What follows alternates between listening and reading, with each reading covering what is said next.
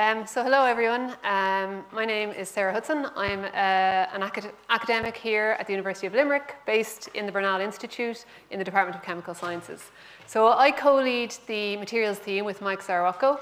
It's a big team. We have 11 investigators, about 9 postdoc researchers, 27 PhD students. As you can see from all the logos over here, we have a lot of different projects with academic institutions and industrial partners, both nationally and internationally. So we operate our team in 2 groups. We have the crystal engineering cohort and we have the engineering crystals cohort. And I hope by the end of this talk you'll be able to identify the difference between the 2. All of our investigators are involved in leading projects, supervising PhD students, and engaging with industry. So this is kind of a schematic we would have used at the start of phase 2 of our materials team, and it's interesting from the conversations and the discussions around Sally and Sarah and Norma's presentations. We're centered here in the middle in the materials. Our objective is to generate better and cheaper medicines through improved material properties. And the materials we're talking about are combinations of your active molecule from the drug discovery stage and combining them with excipients to generate your medicines, okay? And our goal is to design materials that will have improved properties, such as better flow properties, as Sarah talked about, better compactability, tensile strength, better dissolution profiles, better stability. The problem is, and again, as you saw from the earlier presentations, the solid forms that we design, the crystal structures, they may not have the properties we desire, and it's difficult to predict which crystal structure will have the desired properties. Another aspect is that while tablets are not going anywhere, they're the easiest to administer, most patient-compliant way to take our medicine. But there are often active molecules that have properties such as stability or their size or their complexity that mean we have to look at different routes of administration. And you'll see from some of the topics and projects in the medicines theme that people take their medicines topically, they inhale them, parenterally, injections. Maybe you're looking for a long-acting medicine whereby you can take your injection or your formulation once and not have to take it again for 6 months versus taking a tablet every day or 2. So like I said, we need to design our crystalline solids. The challenge is finding the solid form that has optimal properties, but we're also trying to design materials for unique formulations for long-acting and bio-based therapeutics. So if I look at a couple of the projects from crystal engineering, so here we're looking at the design of multi-component small molecule crystals and combination drug products. So we've heard Sarah talk about co-crystals. There's a couple of poster sessions this evening and in the 5 o'clock session from Shasha, Mariam and Shan. What we're looking at here is engineering co-crystals with understudied supramolecular synthons. So you can see the different types of synthons that we're designing, engineering the crystals, and looking to generate powders with different properties. Ahmed is a 4th-year student from Galway working under Constantina, and Constantina is giving a talk tomorrow, and she'll talk a bit more about this project. But he's been designing and synthesizing new biocompatible porous materials, MOFs, metal organic frameworks. The beauty of these MOFs is that they've got pores where you can load your drug into. A recent publication from Ahmed, he loaded very high loadings of doxorubicin, an anti-cancer drug, and could look and see a pH-dependent release profile of the drug from the MOF. If we look at an example of some of the engineering crystals project, the next speaker, Michael, who's up after me, is going to talk to you about solution clustering and what that means for the early stages of the nucleation process. Harsh Barua has a poster, again, that'll be up this evening, on solution clustering as well. Mariana Dinez is working on nucleation kinetics, and again, has a poster later on. But we also look at trying to engineer crystals so that they have our desired particle size and morphology. Pat Frawley's group with Roshin is looking at shear secondary nucleation, where they're looking to predict the maximum turbulent shear stress in agitation vessels. Michael, who's here and has a poster session at lunchtime now, is looking at quantifying the distribution of impurities in your crystals. Okay. Here in UL and as part of the SSPC, we have 2 commercialisation fund projects funded by Enterprise Ireland.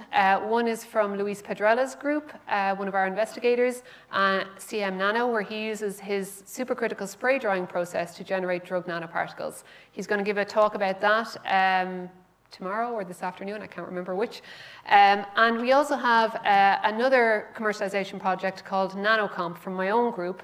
Here we use an anti-solvent precipitation process. We add our drug solution to an anti-solvent, high nucleation rates, get lots of nanoparticles. We stabilize and isolate them by adding a carrier particle with particular surface properties that allow the absorption of the nanoparticles to the surface. They maintain their very high dissolution rates due to their nano size. They don't aggregate on the surface. We can get loadings up to 30% weight per weight. That nanocomposite powder is micron-sized, easy to filter, has good flow properties, easy to tablet. And you can see just over here, this was where we used the nanocomp process with valsartan. Valsartan's commercial tablet on the market is Diovan. That's the black dissolution curve there. And our nanocomp tablet, you can see, has a faster dissolution profile compared to the commercial one. So Ajay Kumar, again, has a poster on nanocomp, so if you have any questions about the process and the number of APIs we've tested with it, I think we've tested 15 or 16 at this point, and they've all worked quite well. Sarah already mentioned our Marie Curie project, Long Act Now. So this is a project in collaboration with Trinity, Dortmund and Janssen in Beerse in Belgium, where we're looking at comparing crystallization, bottom-up approaches to top-down size reduction approaches to generate your drug suspension for long-acting injectable.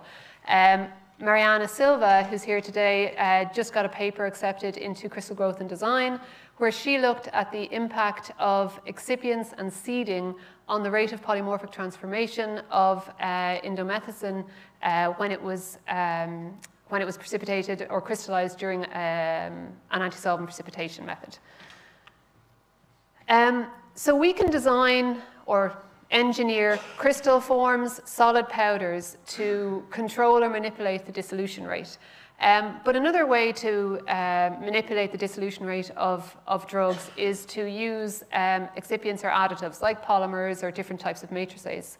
So we have a series of publications here where we used lipid cubic phases, both in their bulk gel form or dispersed as a cubisome formulation.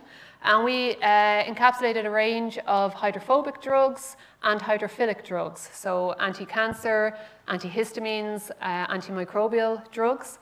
And we controlled the rate of release. And we also incorporated a lipase inhibitor that could, depending on the loading of the lipase inhibitor, slow down the degradation of the cubic phase and therefore control the rate of release of the drug.